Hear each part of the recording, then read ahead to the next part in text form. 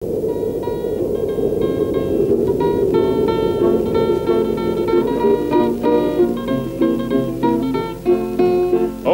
Kova, zij is zo dom. Ze roert haar koffie met dat groot doen om.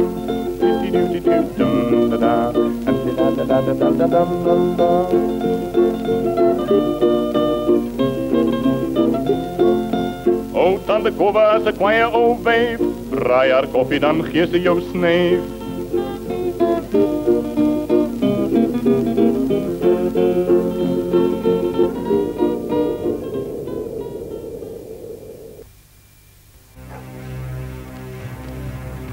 In the last few years of the 19th century, British dominion in southern Africa was for the first time seriously challenged. Friction, distrust, and political rivalry between the Boer republics of the Transvaal and the Orange Free State and the British dominions of Natal and the Cape had pushed the region almost to the brink of war. In 1852, the Dutch-speaking peoples of the Transvaal had been granted limited rights of self-government by Britain, then the paramount imperial power in the region. 2 years later, similar rights were granted to the Orange River Territory.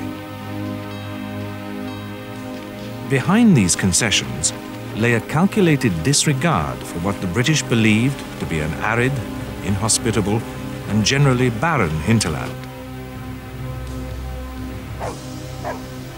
This perception encouraged a belief that the Boer republics would remain financially dependent on the comparatively richer coastal territories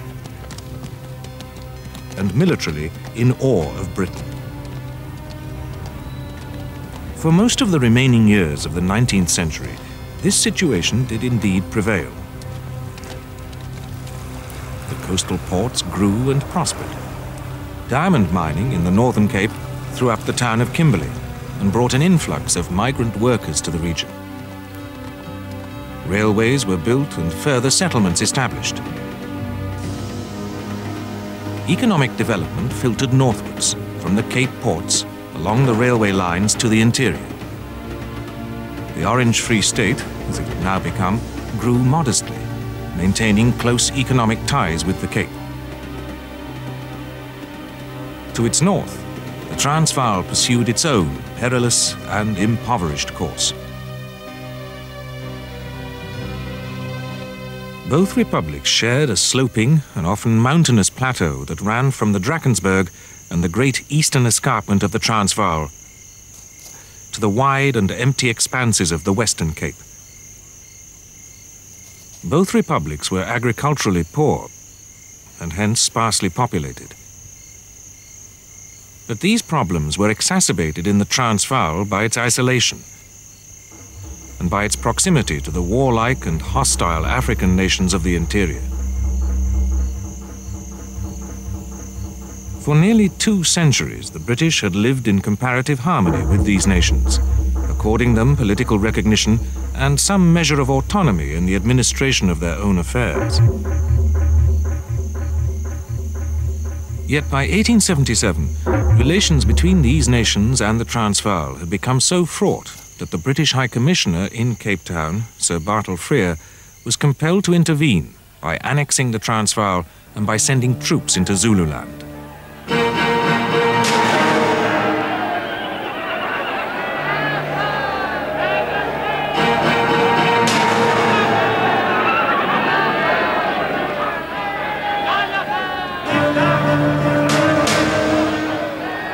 The military conquest of the Zulus and the subsequent incorporation of their lands within the territory of Natal brought a brief period of peace to the region.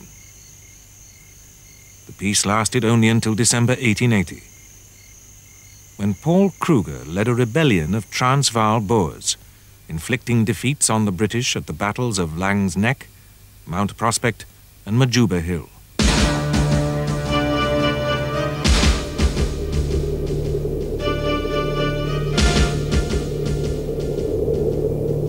Although not militarily decisive, these reverses dissuaded Britain from any further involvement in the affairs of the Transvaal. By the Convention of Pretoria in 1881, the British Prime Minister, William Gladstone, consented to an arrangement restoring self-government to the Transvaal, while reserving some nominal rights of supervision to Britain. In 1883, Kruger was elected president, and the Republic once again reverted to its preferred path of isolation and self-sufficiency. There, the story might have ended. But in 1886, there occurred an event which was to change Britain's attitude to the Transvaal profoundly. Gold was discovered in an area known by the Boers as the Ridge of White Water, or the Witwatersrand.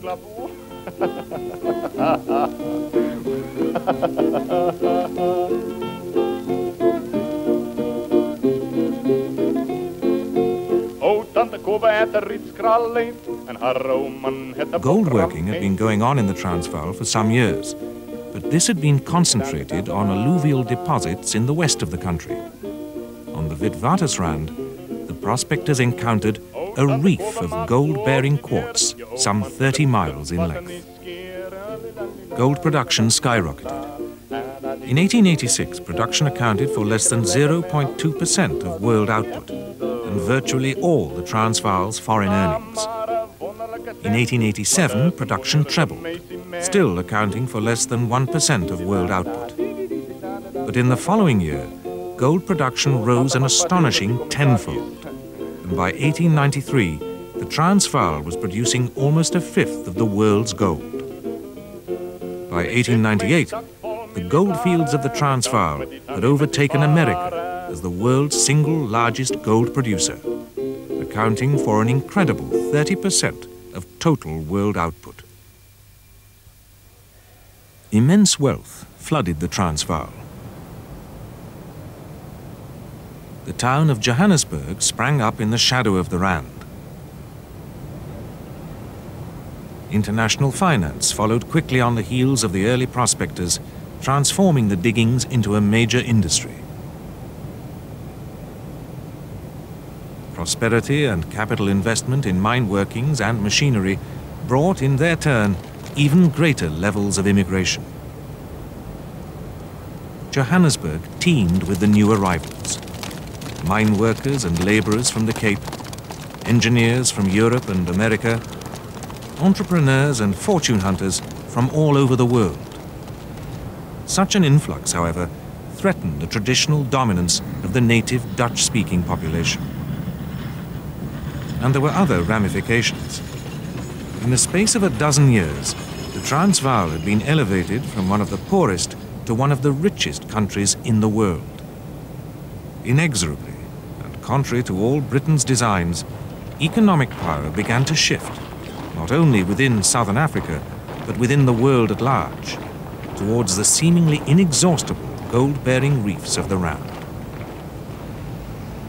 In 1895, an abortive attempt to topple Kruger's government was mounted by Dr. Leander Starr Jemison. The Jemison raid, as it became known, ended in fiasco. Jemison's force of some 500 colonial volunteers was intercepted and rounded up as it advanced through the western Transvaal towards Johannesburg.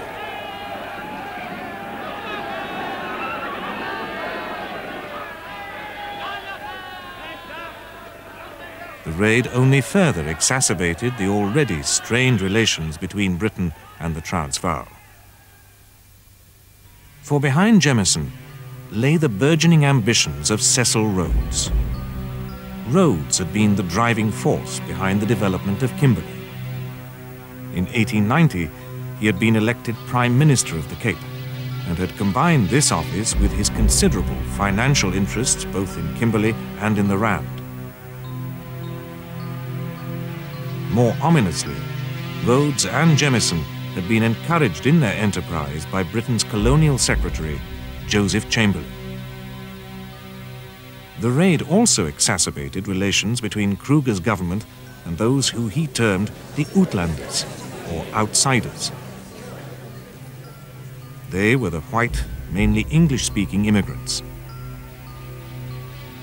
Regarding them only as a necessary evil, Kruger refused to give them any form of political representation and burdened them with discriminatory taxes. To Chamberlain, the treatment of the Uitlanders was only part of the problem he faced in the region. Since 1873, international trade, increasingly based on gold as the principal standard of monetary exchange, had grown dramatically. And at the center of this busy international system of commerce and finance, underpinned by the goldfields of the Rand, was the City of London. For Chamberlain, the reintegration of the Transvaal within a British-dominated Union of South Africa had become a pressing necessity. The man Chamberlain chose to engineer this union was Alfred Milner. As High Commissioner for Southern Africa, Milner had a claim, under the terms of the agreements of 1881, to some vaguely defined authority over the Transvaal's affairs.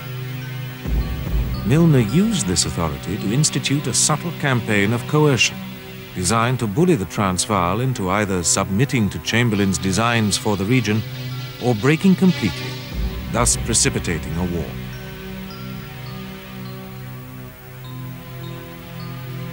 Kruger, however, proved a wily opponent. Numerous evasive and insubstantial compromises were floated, while the state revenues were increasingly diverted to the purchase of arms and ammunition. A military alliance was concluded with the Orange Free State, and Kruger took every opportunity to fate the Free State president, Martinus Steyn. Steyn, however, believed that war could yet be avoided, and in June 1899, he hosted a conference between Kruger and Milner in the Free State capital of Bloemfontein. Distrust and intransigence on both sides contributed to the failure of this last attempt to achieve a negotiated settlement, and its collapse after 4 days ensured that war became inevitable.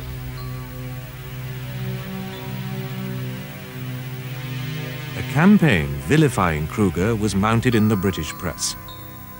The grievances of the Uitlander community were highlighted, and the conflict was presented as one between an ignorant, greedy and pernicious state and the legitimate rights of the Uitlanders championed by Britain. The press campaign was reinforced by military preparations and by intimidating political and diplomatic developments. In mid-September, 10,000 troops were embarked for South Africa. A few days later, General Penn Simons, commanding the Natal garrison, advanced troops to Dundee, a frontier town situated within rapid striking distance of both the Free State and the Transvaal. The effect was immediate. Kruger ordered a general mobilization of the Transvaal. 5 days later, the Free State mobilized. In Johannesburg, there was panic.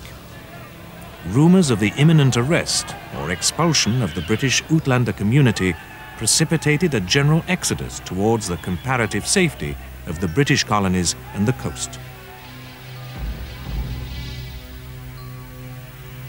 An ultimatum was delivered to the British by Frank Wrights, the Transvaal State Secretary. The ultimatum, drafted by Kruger's Attorney General, Jan Smuts, demanded the immediate withdrawal of all British forces and the recall of all forces in transit or at sea. The expiry of the ultimatum and the declaration of war on October the 11th found the British as yet unprepared for a major conflict. The government ordered the mobilization of reserves and the early embarkation of an army corps. The first troop ships left for South Africa within a few days, carrying the nucleus of what would grow to become the largest army Britain had ever sent overseas. In South Africa, the Boer offensive was launched quickly and on a broad front. In the west, large forces advanced towards Kimberley and Mafeking. In the south, Free State commandos invaded the populous districts of the Southern Cape. But the principal weight of the offensive fell not on the Cape, but on Natal, where Penn Simons had rashly committed the bulk of the available British forces in the region to the defense of Ladysmith and Dundee.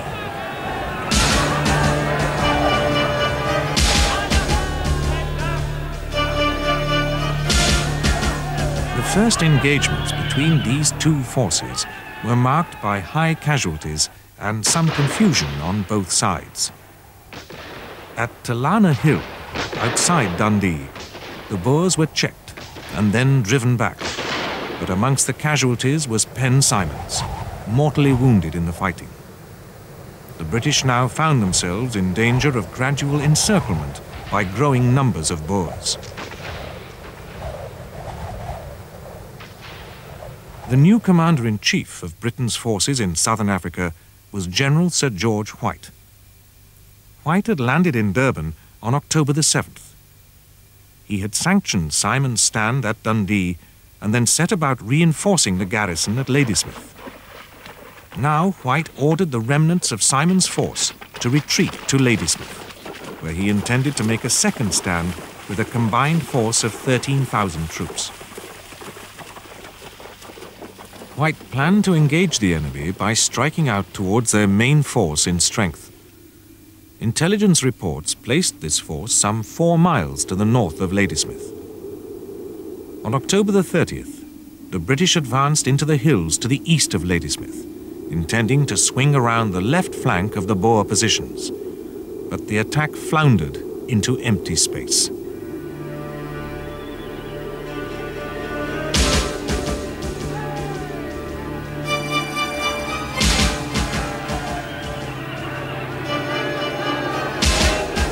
During the night, the Boers had shifted their positions, outflanking the British. The disaster cost White 1,300 casualties and sent his forces reeling back into Ladysmith in disorder and confusion. 3 days later, the rail and telegraph links to the town were cut. The war can be seen clearly as having 2 distinct phases. The first phase covers the period of conventional warfare and the attempts to relieve the Ladysmith garrison and to relieve the towns of Kimberley and Mafeking. These towns had been invested within a few days of the outbreak of war and confirmed the Boer strategy of seizing control of the rail links in the region. But the Boers also had other reasons for investing these towns. Kimberley was the largest and richest town in the Cape, other than Cape Town itself, and its ownership had been a matter of some dispute between the Orange Free State and Britain. Another great attraction for the Boers was Cecil Rhodes. Their old enemy had been locked up in Kimberley with the garrison of 4,500 Cape Volunteers. The Boers had never forgiven Rhodes for his part in the Jemison raid, and regarded him as the embodiment of Britain's imperial ambitions in the region. The capture of Rhodes would be a political coup, damaging British morale and settling some old scores. The investment of Kimberley was marked in the early stages by intermittent skirmishes and artillery duels, and in the latter by food shortages, though these were mostly borne by the native population. For the white South Africans locked up in Kimberley, the principal discomfort lay in the substitution of horseflesh for beef. But for natives, rationing was strict. Scurvy and malnutrition were endemic, and infant mortality soared to an appalling 93.5%. At Mafeking, the privations were, if anything, worse, and the siege harsher and more enduring. Colonel Robert Baden-Powell commanded a garrison of about 1,000 men. This force had been hastily assembled and stationed in Mafeking to pose an ostensible threat to the Transvaal's northwestern frontier. The rationale behind the plan was to distract the Transvaal and draw a substantial part of her military strength away from the vulnerable southern Cape. Mafeking was of dubious strategic value to either side. The northern Cape was arid and sparsely populated. The town itself was little more than a railway siding, lying 250 miles to the north of Kimberley. The severing of the rail and telegraph systems at Kimberley effectively isolated Mafeking, rendering its investment largely meaningless. The small force commanded by Baden-Powell was incapable of mounting a significant attack on the Transvaal, but the mere threat succeeded in its aim of tying down significant Boer forces at a critical time in the conflict. The siege was to last for 7 months. Intermittent and sometimes heavy shelling and a pattern of small but deadly engagements contrasted strangely with Baden-Powell's efforts to maintain morale. A siege newspaper was published. Concerts and theatrical productions were staged, and the trivial paraphernalia of daily life were given peculiar emphasis.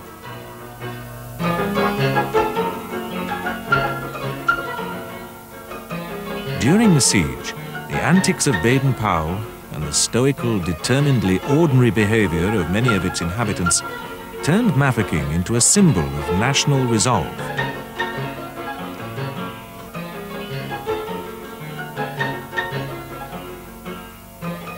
And assured the eccentric Baden-Powell of an immortality as enduring as any of his peers. There was no similarly sentimental affection for the situation at Ladysmith. There, 12,000 of Her Majesty's finest soldiers were locked up in a squalid, sweltering and sordid little sideshow, the laughing stock of the world.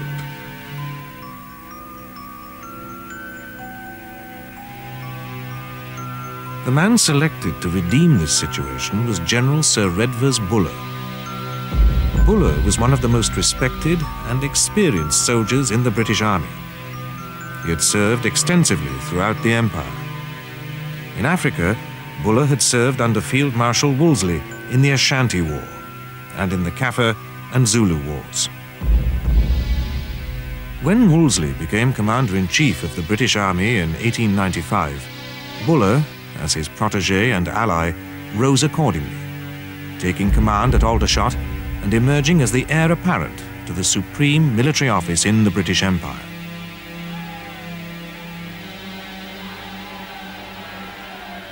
In southern Africa, however, Buller was confronted with a difficult dilemma. His original plan had been to assemble his forces in the Cape and advance across the Orange River to Bloemfontein and thence to Johannesburg and Pretoria. But this would mean the sacrifice of White's not inconsiderable force at Ladysmith, a grave blow to Britain's international prestige and to British morale. Buller had also warned White not to advance beyond the Tugela River, and it was to redeem this blunder that Buller himself was compelled to abandon his earlier plan and advance through Natal to the formidable natural fastnesses on the Tugela's northern bank. Buller's army, although numerically superior to the Boer forces arrayed against it, faced a variety of handicaps. In southern Africa, December is one of the hottest months of the year.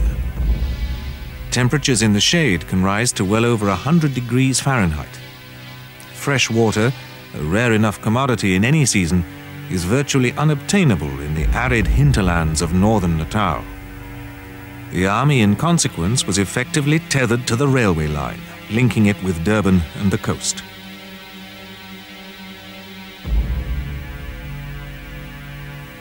As well as these constraints, Buller also faced an invigorated and radically strengthened enemy. In late November, the Transvaal Commandant General, Piet Huber, had been badly injured in a fall from his horse. Huber was taken back to Pretoria, and his place in the field was taken by Louis Botha. Botha had emerged as a brilliant and dynamic leader in the very first weeks of the war, and Huber's injury now enabled him to set a trap for Buller, fortifying the Tugela on either side of the railway bridge and crossings just outside the town of Colenso.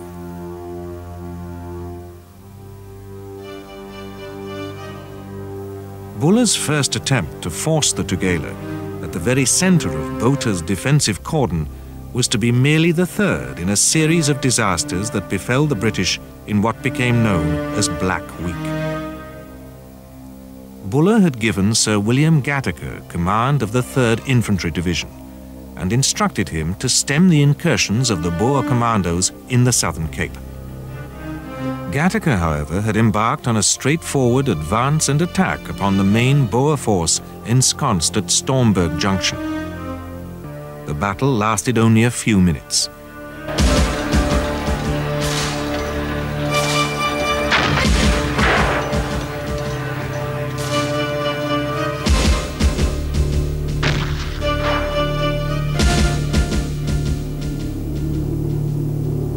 Less than 100 casualties were sustained on both sides, but the reports which galled Buller were not the casualty figures, but the accounts of British infantry retreating in panic and confusion, and of the 600 captives taken by the Boers. The following day, news came of an even greater disaster. The 1st Infantry Division, commanded by Lord Methuen, had been plodding doggedly along the line of the railway towards Kimberley. At Belmont, on November the 23rd, and at Graspan, 2 days later, Boer forces had retreated after a short skirmish. At the Battle of the Modder River, on November the 28th, Methuen sustained over 500 casualties in a frontal assault on the Boer positions. But the attack had carried, and the Boers were yet again pushed back. At Magersfontein, on December the 11th, the Boers stood firm and inflicted a shattering blow to Methuen's division. The reverse at Magersfontein cost 1st Infantry a further 1,000 casualties, and so gravely damaged its morale that Methuen was forced to withdraw to the Modder, where he remained on the defensive for 3 months. On December the 13th, Buller's artillery opened on the Boer positions on the Tugela. 2 days later, the attack went in.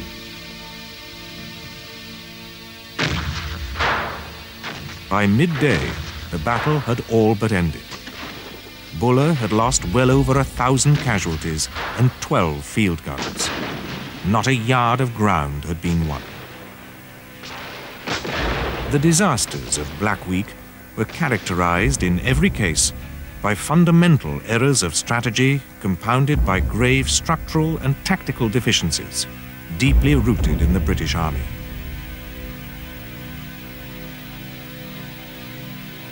At Stormberg Junction, Gattaker's advance upon the Boer positions had been marked by confusion, disorganization, and delays.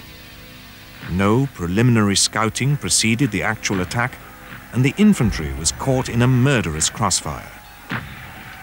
At Magersfontein, Methuen's infantry was caught in close formation against heavily fortified Boer entrenchments several hundred yards further forward, and in a quite different position than the British had expected. Buller himself had been caught in a similar snare.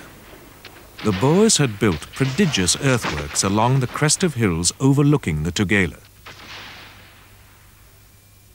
It was these positions that Buller's artillery had bludgeoned remorselessly for 2 days.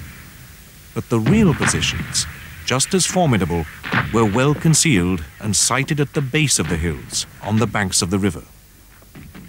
When the Boer gunfire erupted, Buller's infantry was advancing in quarter column, and his doomed guns were unlimbering and deploying well within accurate rifle range of the Boer entrenchments.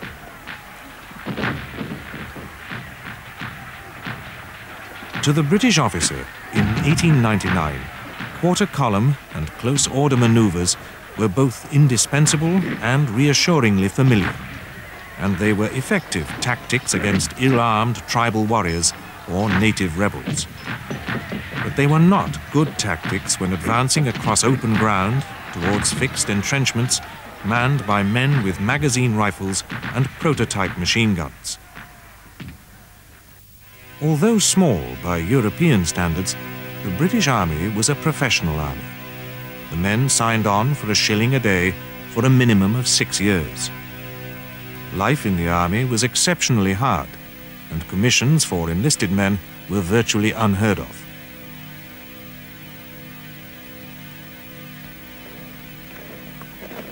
the ranks were consequently not a place for men of ambition, means or education. And much of the British Army was composed of regiments raised in Ireland or the Highland areas of Scotland, and of men for whom the army, whatever its shortcomings, promised a temporary refuge from the vicious cycle of rural destitution and urban poverty.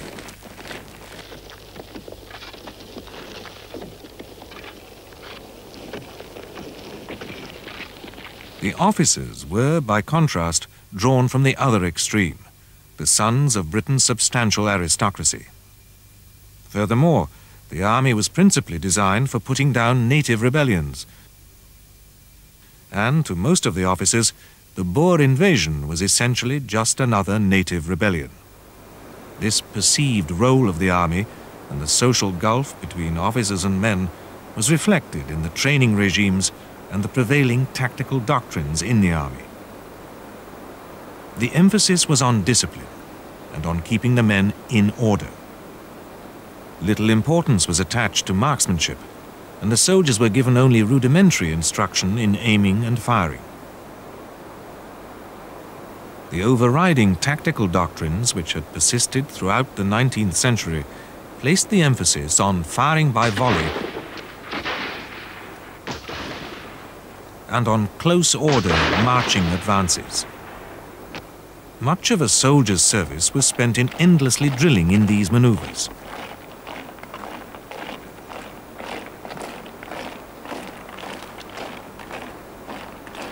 Yet for all that, the British infantryman in 1899 was a remarkable fellow. Rarely able to read, write, or even shoot properly, he was often capable of incredible, almost reckless courage, and of enduring hardships with a common soldier's humor and stoical resignation. The Boer army could not have been more different. It was a true citizens' army. Every man between the ages of 16 and 60 was eligible for service and required by law to provide his own horse and rifle.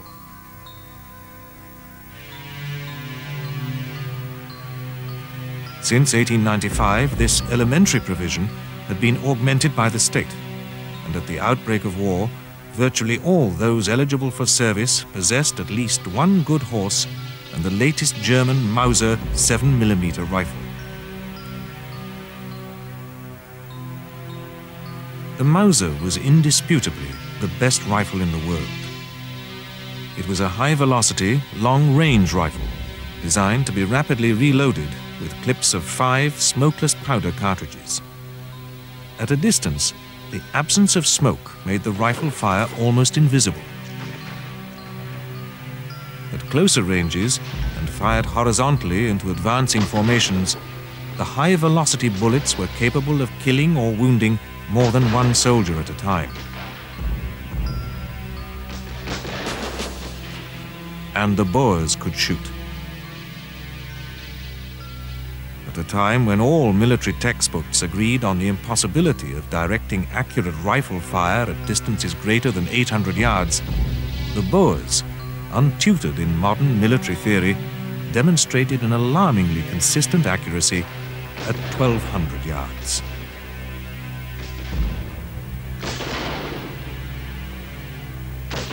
It was this fatal combination of entrenchments and accuracy and volume of horizontal fire that turned the strategic and tactical blunders of Black Week into disasters.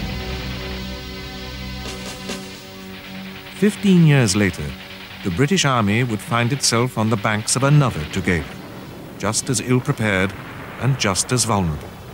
And, as on the Tugela, the British infantry on the Somme would have to pay the butcher's bill.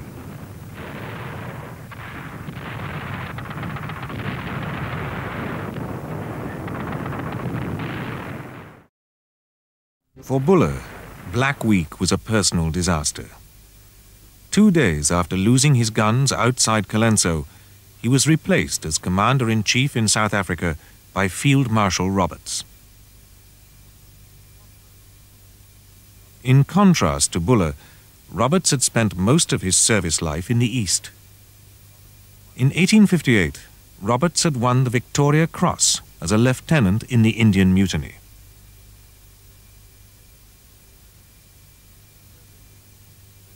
After further distinguished service in the Second Afghan War of 1878, Roberts served as Commander-in-Chief in India and then in Ireland.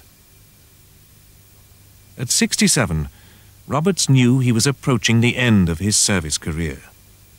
His ultimate ambition, to succeed Wolseley as Commander-in-Chief of the Army, had for years appeared blocked by Buller's preferment as Wolseley's protégé and ally. In the battle for Colenso, Roberts' rivalry with Buller had been given a further tragic twist. Among the casualties had been Roberts' only son. Lieutenant Freddie Roberts had been killed in a brave but ultimately vain attempt to rescue Buller's guns, abandoned on the vulnerable southern bank of the Tugela.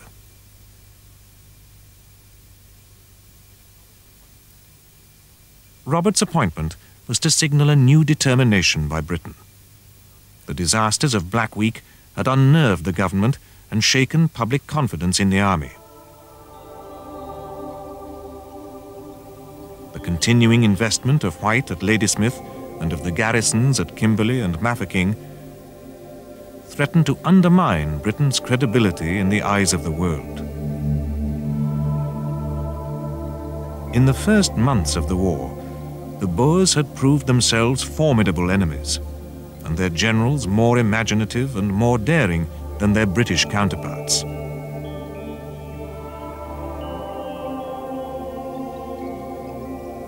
In the absence of quality, Britain at least could always rely upon quantity, and 1900 would find the full weight of the empire brought to bear on the conflict. Volunteers from Britain would be joined by volunteers from Canada, Australia, and New Zealand. By the end of the war, nearly 500,000 British and colonial troops would see service in the region.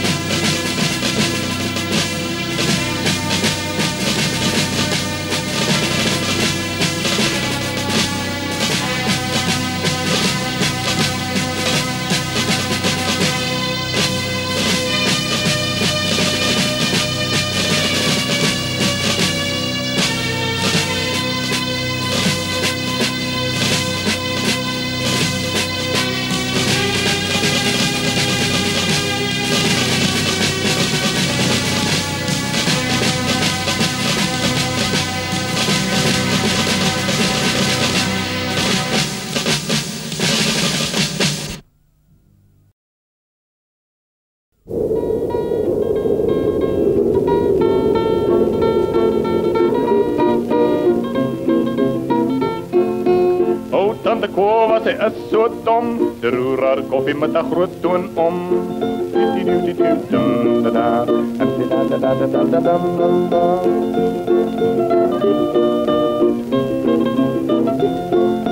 O, tante Kova is 'n kwaaie ou wyf, braai haar koffie dan gee sy jou snyf.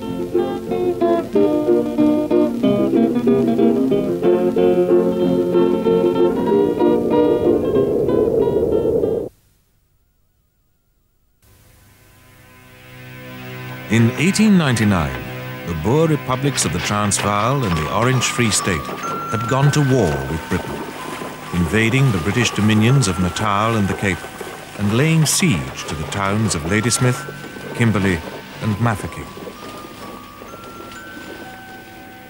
The Transvaal president, Paul Kruger, had believed that war was inevitable and that his people's independence was gravely threatened by Britain's imperial ambitions for the region. In the last decade of the 19th century, gold mining had transformed the Transvaal from one of the poorest to one of the richest countries in the world, upsetting the balance of power and undermining Britain's hitherto undisputed dominance in the area.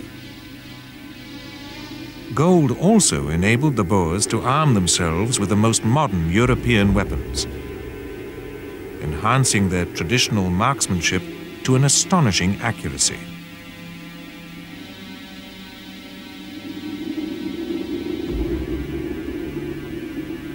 In the first months of their war, the Boers had inflicted a series of crushing reverses on the British. But their natural caution had prevented them from following up these victories and overrunning large areas of the Cape. The new century found them holding essentially defensive positions on the frontiers of their own lands. Time, however, was not on their side. For months, British troops had been disembarking in the Cape ports in ever-increasing numbers. In December, General Buller had been replaced as Commander-in-Chief of Britain's forces in the region by Field Marshal Roberts. Roberts' appointment signalled, if anything, a hardening of resolve. Roberts arrived in Cape Town on January the 10th, 1900. Fresh troops were now arriving every day. By the end of the war, there would be almost 250,000 British and colonial soldiers in the region.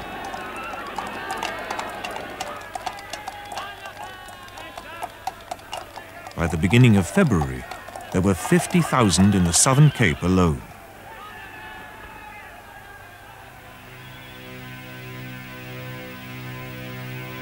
It was this army that Roberts now led across the Orange River and into the Free State. At Ramdam, Roberts detached a division of cavalry under the command of General John French and sent this force sweeping around the principal Boer forces encamped at Magersfontein. On February the 13th, French seized Klip Drift on the Modder River, establishing passage of the river for the following divisions of Roberts' main army. On February the 15th, French reached the outskirts of Kimberley, simultaneously dissolving the investment and precipitating a general retreat of the remaining Boer forces between Kimberley and the Modder.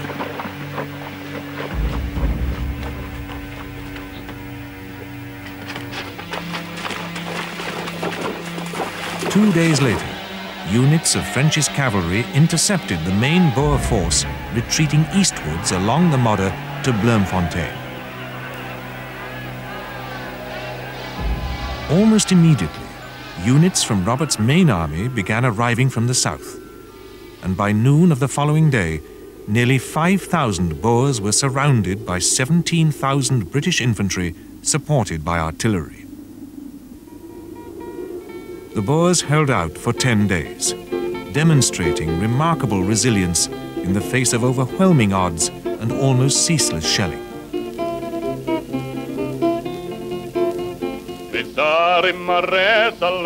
Their capitulation on February the 27th brought Britain her first major victory of the war.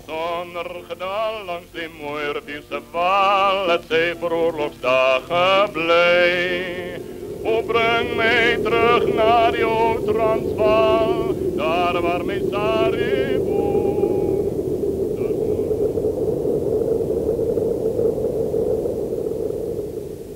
In Natal, however, Buller's efforts to relieve Ladysmith had met with two further disasters. In mid-January, Buller had seized two bridgeheads across the Tugela after a flank march of some 20 miles. The operation had been conducted so laboriously and with such a lack of coordination that the Boers had been able to fortify the high ground commanding the north bank of the river. On January the 23rd, Buller launched his offensive against Spion Kop, a precipitous and rocky crag in the center of the range. In the early hours of the following morning, the British stormed over the crest of the hill, routing the Boers and seizing an exposed ridge.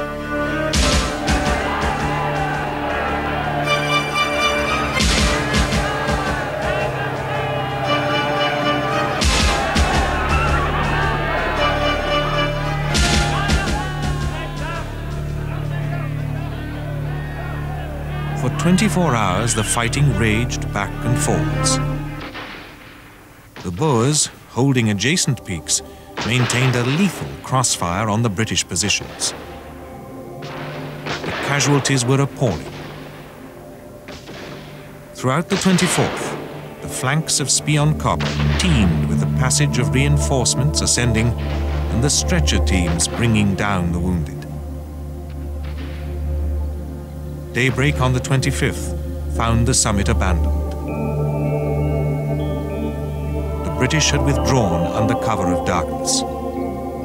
They had suffered nearly 1,500 casualties, more even than they had sustained at Colenso.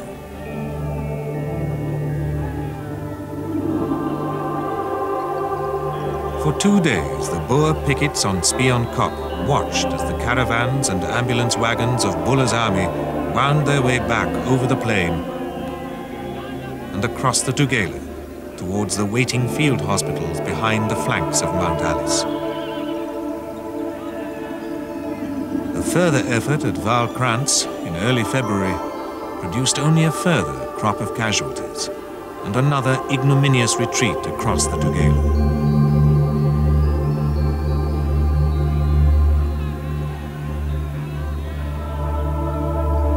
For his fourth and final effort to force the river, Buller employed tactics that were, by the standards of the time, quite revolutionary. After seizing the high ground to the east of Colenso by a flank attack, Buller sent his infantry across the river under cover of a rolling artillery screen.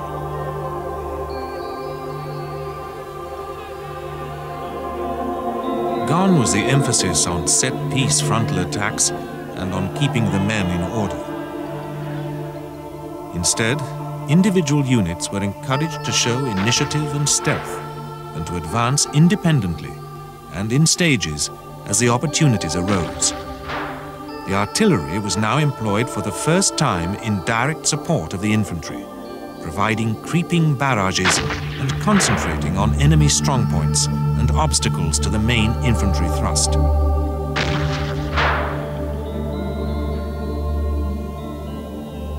There were, of course, mistakes and misunderstandings, but the new tactics proved the key to unlocking the line of hills and ridges blocking the road to Ladysmith. On February the 27th, Buller's army at last emerged from the mountain flanks of the Tugela and began advancing across the empty veldt towards Ladysmith. For Buller, the journey from Colenso had been one of the longest and most arduous in his entire career, and he could claim no decisive victory in the field.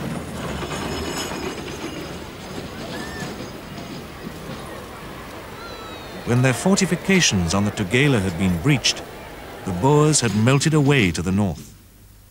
There, in the high passes of northern Natal, they would stand and face Buller again.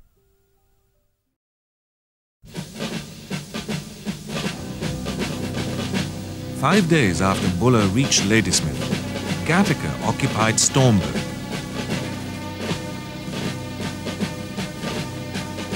And on March the 13th, Roberts entered the undefended Free State capital of Bloemfontein.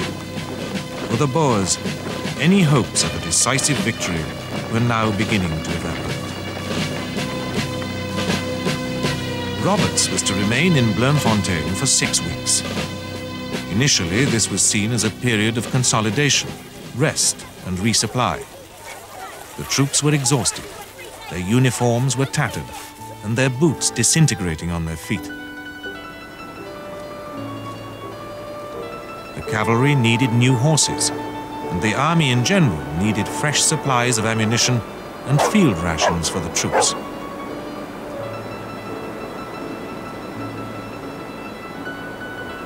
Problems of supply had become chronic the further north the army had advanced. Bloemfontein marked the effective limit of the first stage of that advance, and its single-track railway link to the Cape provided an increasingly tenuous and congested supply line. The town itself suffered from a congestion that completely overwhelmed both the water supply and the rudimentary sanitation system.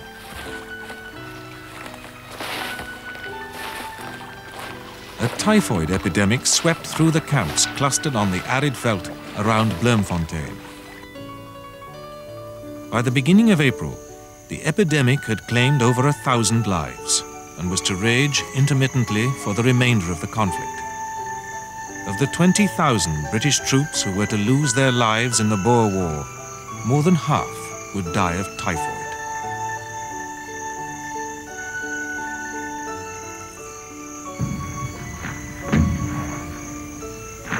The early months of 1900 also saw the first opening shots in the second phase of the war. In February, the Free State leader, Christian de Wet, had seized a convoy of 200 wagons at Waterval Drift. In March, de Wet had surprised another supply column at Kornsproet, 20 miles outside Bloemfontein, capturing over 100 wagons, more than 400 prisoners, and 7 guns.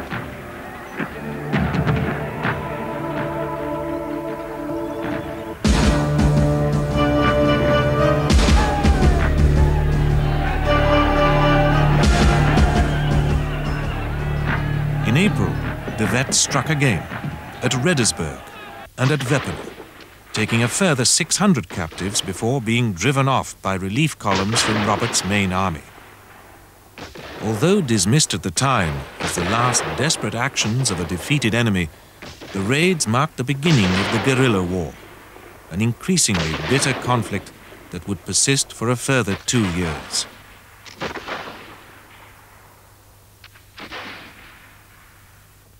On May the 17th, Mafeking was at last relieved by flying columns from the north and south. On the 24th, the Free State was formally incorporated as a dependent territory of the British Empire. 2 days later, the first units of Robert's colossal army reached the Vaal and began advancing through the Transvaal towards Johannesburg.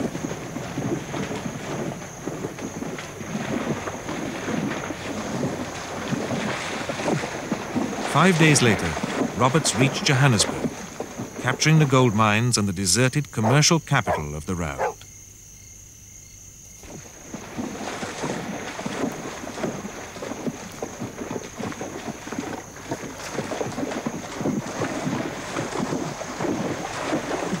On June the 5th, Roberts entered Pretoria. He found it, like Johannesburg, largely deserted and undefended.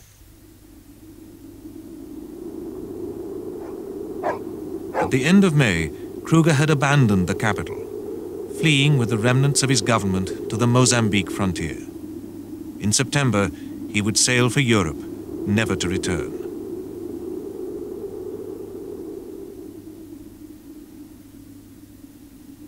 Throughout the first southern winter of the war, from May through to August, Buller advanced steadily, elbowing his way through the Drakensberg and over the Natal passes.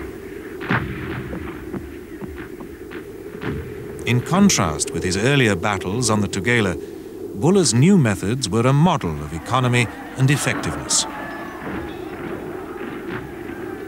At every tortuous twist and turn, he outmaneuvered Botha, conserving his forces and driving the Boers out onto the far less defensible plains of the eastern Transvaal. At the end of August, Buller fought the last set-piece battle of the war. The remnants of Botha's army still some 7,000 strong, had entrenched themselves along a line of hills, ridges and ravines commanding the railway line connecting the Transvaal to the Mozambique frontier and the coast. In the center of the range, one hill proved the tactical key to Botha's position. Using the by now well-practiced techniques of tightly coordinated artillery and infantry assaults, Buller seized the hill at minimum cost, thereby collapsing the entire Boer front and precipitating Kruger's subsequent flight into exile.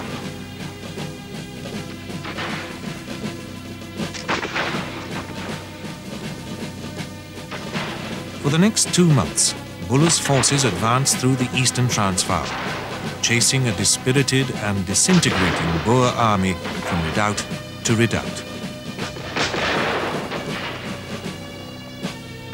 In a string of engagements among the ravines and escarpments of the northern Drakensberg, Buller's veterans suffered less than 100 casualties.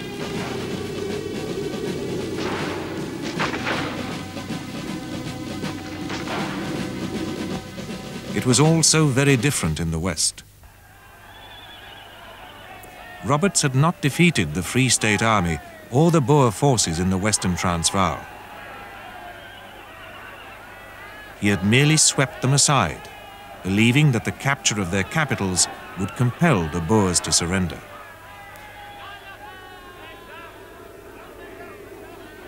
It was a fatal error of judgment. The Boers were not an urban people and had no European sentimentality for their towns. Even the formal annexation of the Transvaal in October 1900 failed to impress upon them that the war was lost. As the great columns lumbered over the veldt or toiled along the tracks of the railway, they encountered almost no resistance to their passage.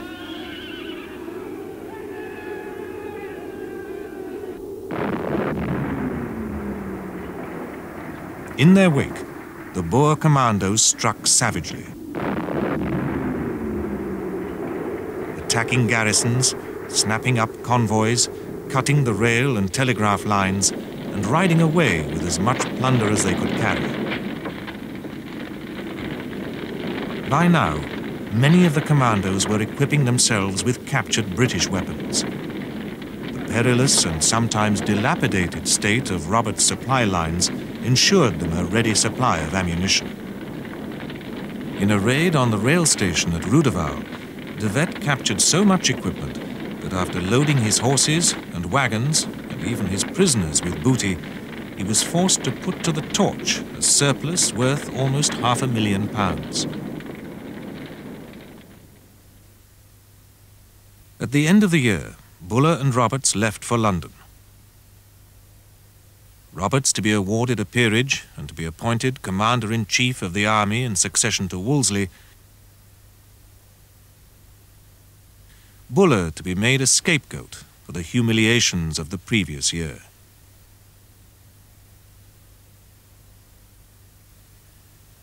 The new Commander-in-Chief of Britain's forces in the region and the man charged with rounding up the remaining renegades was General Kitchener.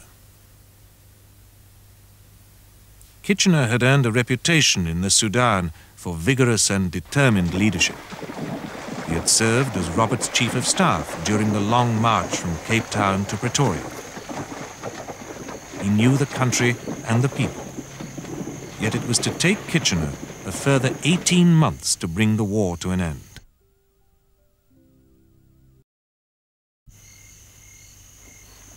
Throughout the long South African summer, from November 1900 through to March 1901, the Boer commandos ranged with seeming impunity over the veldt.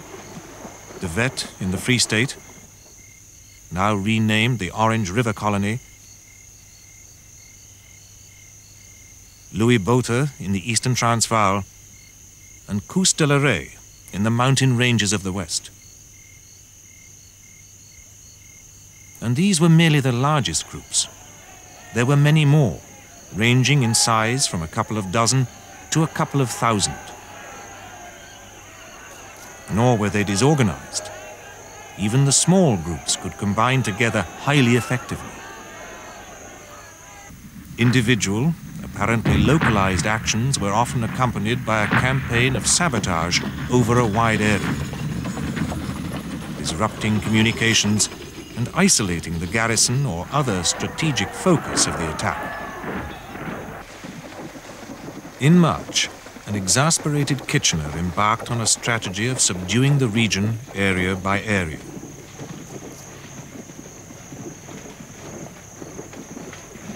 Militarily, this involved massive, coordinated drives conducted by thousands of troops.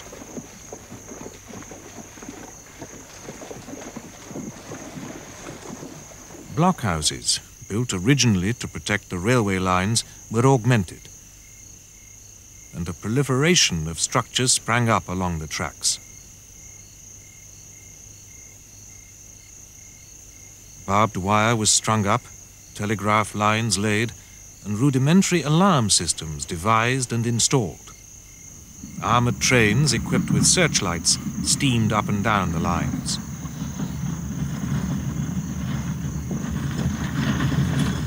Eventually, the lines became the steel and concrete fibers of a great net in which Kitchener hoped to catch his elusive prey.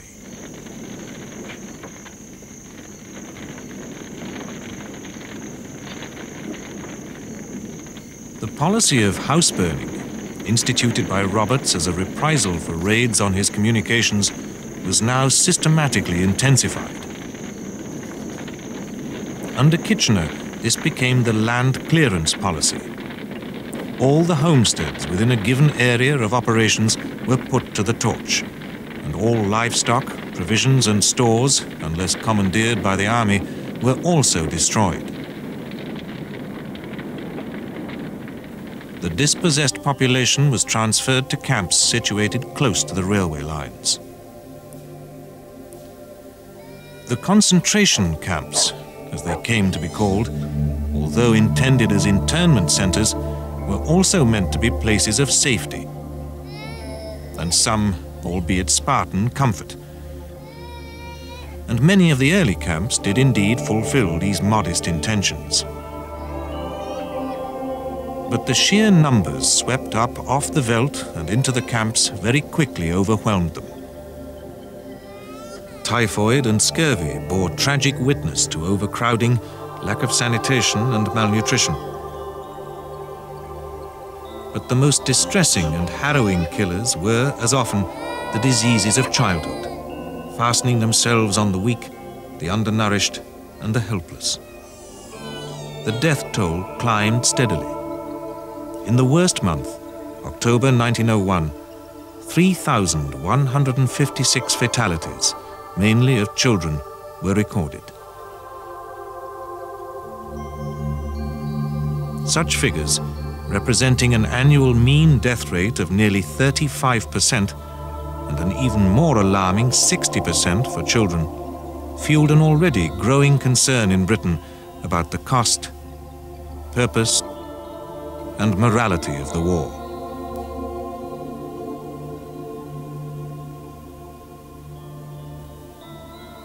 Public attention had first been drawn to the problems and conditions in the camps by Emily Hobhouse, a Liberal campaigner and founder of the South African Women and Children Distress Fund.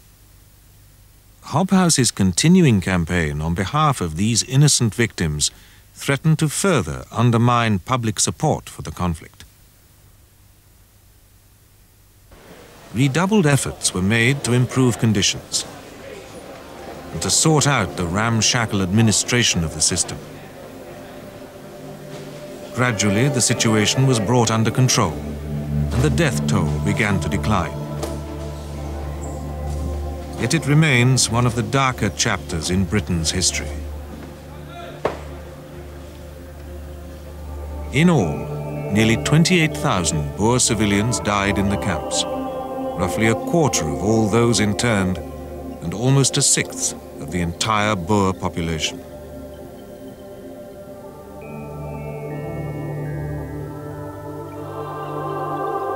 To add to these troubles, Kitchener was little nearer, after a year, to subduing resistance in the region. At first, the drives had appeared moderately successful, March and October 1901, captives had averaged 2,000 a month. Initially, Boer prisoners had been transported from the Cape to the island of St. Helena, a British possession situated off the Atlantic coast of Africa. As numbers grew, Ceylon, and later India and Bermuda, were used to quarter captives. By August 1901, nearly 30,000 prisoners were either in transit or confinement. On the whole, the distant prisoner of war camps were well organized and administered, and comparatively free of the afflictions that had ravaged the concentration camps. The principal scourges that affected almost equally both armies were boredom, homesickness, and a sense that the war might drag on forever.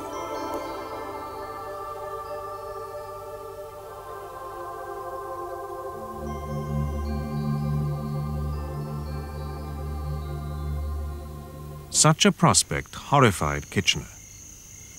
By now, the war was costing Britain £2 million a week. Kitchener was under pressure either to cut costs or to bring the war to an end. Yet, despite all his efforts and all the expense of his complicated strategies, the end still appeared a distant prospect. Indeed, it was becoming clear that many of the groups caught between the columns and the railway lines were composed of the old, the sick, and the disheartened. Somehow, the leaders and the fittest and most determined bands always managed to slip the net. Who were these elusive, almost invisible men? Their leaders, like Botha or De Wet, were often men of vision and ability. The men themselves, seasoned veterans, resolute and inured to hardships, were mainly farmers or the sons of farmers. They were men with a deep sense of family, religion and community, the descendants of European Calvinist dissenters who had come to Africa in search of freedom.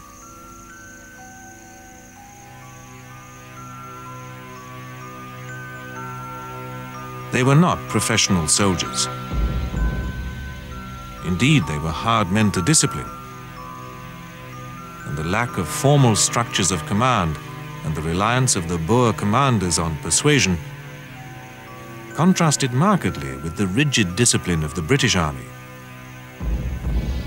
But when they did fight, after the tactics had been agreed and the objectives clarified, they fought with a personal commitment that quite outweighed any perceived lack of professional polish.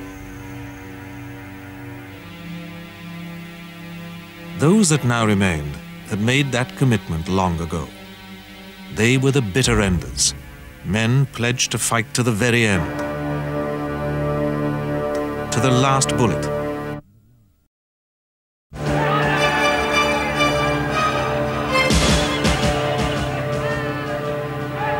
Throughout 1901, the raids continued. In September, a light, fast commando under Jan Smuts crossed over the Orange River and invaded the Cape, wiping out a squadron of lancers trying to bar its path. In the same month, Botha pounced on a battalion of mounted infantry on the Transvaal-Natal frontier, and after cutting up the battalion, stripped the survivors and sent them naked back to their own lines. It was a humiliation that was becoming all too common. In the type of war in which the Boers were now engaged, there was simply no room for prisoners. The only realistic alternative to letting them go was to kill them. And although there were atrocities, not many, but some, and no end of complaints about the other side's behavior, the killing of prisoners was comparatively rare. Indeed, for the Boers, it would have been largely pointless. The British Empire was vast, and the number of troops that could be raised and trained and sent to Africa was almost limitless. Earlier expectations of igniting a rebellion amongst the Cape Dutch-speaking population proved baseless, and hopes of undermining Britain's resolve looked increasingly precarious in the face of Kitchener's grim determination. The great drives were working. Not well, but sufficiently. Every month found a few more bitter enders caught in the net. And for the Boers, the reservoir was nearly empty.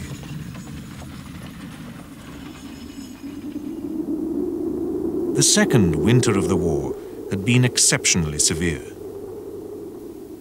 Horses and men had suffered terribly. Under Kitchener, the land had become barren and desolate, and the supply lines all but impregnable.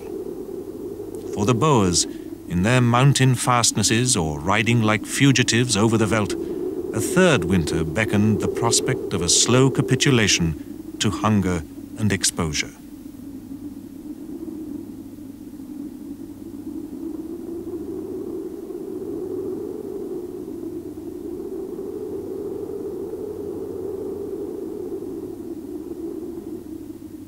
Other considerations also intervened.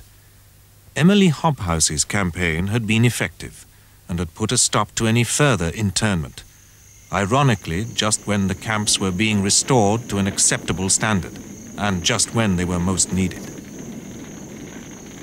The land clearance policy, the house burnings and the cruel program of desertification remained largely unaffected. Only now, at the onset of the third winter, those rendered destitute had nowhere to go.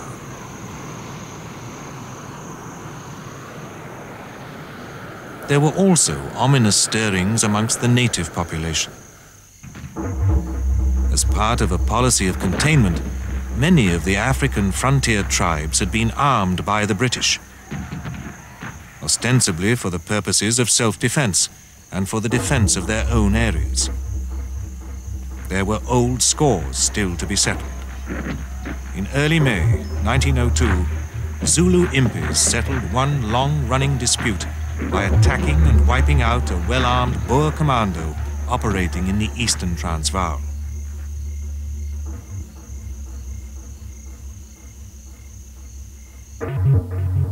As the skies darkened and the autumn rains turned once more to sleet, the bitter enders must have looked out from their icy fastnesses and seen on one side these dangerous stirrings on their frontiers, and on the other their women and children wandering destitute and defenseless on the veldt. And they must have known that at last the bitter end had come.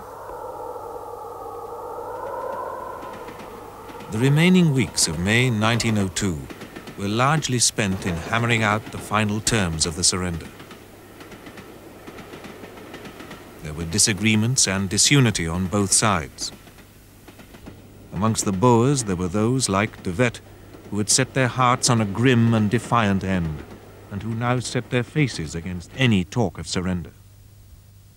But there were others like Botha and Smuts, for whom a peace, even an ignominious one, represented the last remaining opportunity to rescue anything from the war. There were differences too between Kitchener and Milner, and these were further complicated by growing pressures from the Rand. Gold production had grown steadily in the previous year, but it still remained less than 40% of pre-war levels. Milner needed peace to restore stability and production to the Rand. But it had to be a peace that guaranteed Britain's interests in the region. Kitchener wanted peace at almost any price. The last 18 months had been a personal nightmare. In the autumn of the previous year, he had tried unsuccessfully to reach a settlement with the Boers, and in October, he had seen the culmination of the campaign against Buller, resulting in Buller's dismissal from the army. He feared that his might well be the next head for the chop. Any workable compromise acceptable to Milner could be assured of Kitchener's blessing. The final terms were agreed on the 31st of May, and the formal surrender was signed that night in Kitchener's headquarters in Pretoria. For the number of men involved, the war had been the most expensive Britain had ever fought. Nearly 500,000 British and colonial troops had seen service in Southern Africa. In purely financial terms, the war had cost more than £200 million.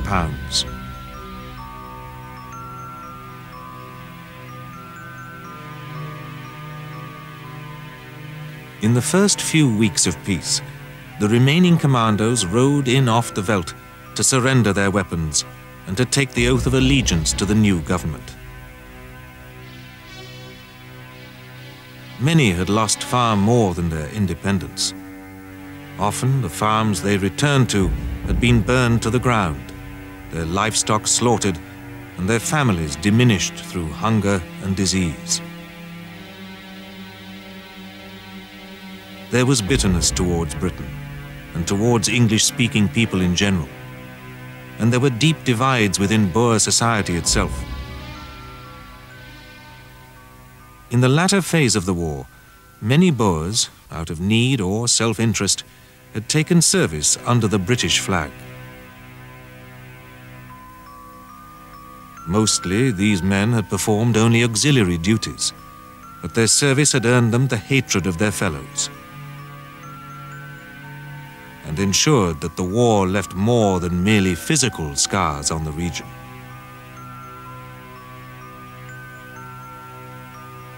Reconstruction was the key to Milner's strategy for peace, and his first priority was to restore the Rand to full productivity. The gold mines, he believed, would provide the finance for sustained economic development, consolidating Britain's military victory through the political benefits of growing prosperity. Reconstruction for the Boers was, if anything, an even more urgent requirement. And in 1902, Botha, de la Rey, and de Wet came to Britain to raise funds for the task. On their arrival at Southampton, they found none of the animosity that had been prevalent at the outset of the conflict. Indeed, they were treated not as enemies, but as heroes, reflecting, as well as a popular admiration for their exploits, a profound change in public attitudes in Britain. Botha recognized that politically there was still a great deal at stake, and that the future of his nation depended on the unity of his people. In 1904, Botha and Jan Smuts founded a new political party, dedicated to bridging the divisions in Boer society and appealing to the broadest cross-section of the white South African population. Gradually, the Rand recovered its productivity, achieving pre-war levels of output in 1904. But Milner's strategy proved, in the event, less effective than Botha's. In 1906, the Liberal Party was elected to power in Britain, and the new Prime Minister, Campbell Bannerman, granted self-government to the Transvaal within months of coming to power. In the subsequent election, Louis Botha became Prime Minister of the Transvaal and Jan Smuts, Minister of Education.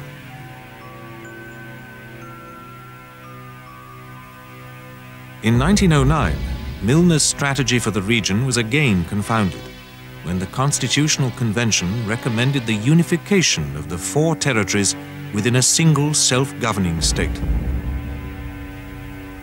In 1910, Chamberlain's vision of a united South Africa finally came into being.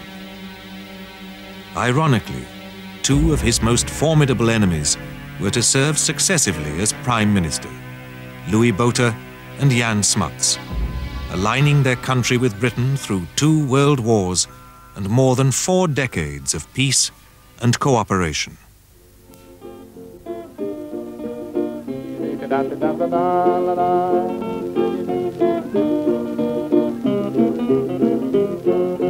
Oh, Tante kopen, maak op die deur. Je oomans lip zit vast in die skeer.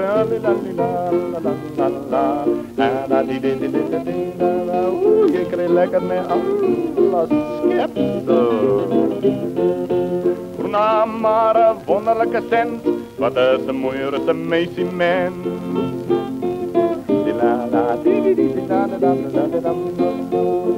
Oh, tante maakt vast die hoenders, die komikakies.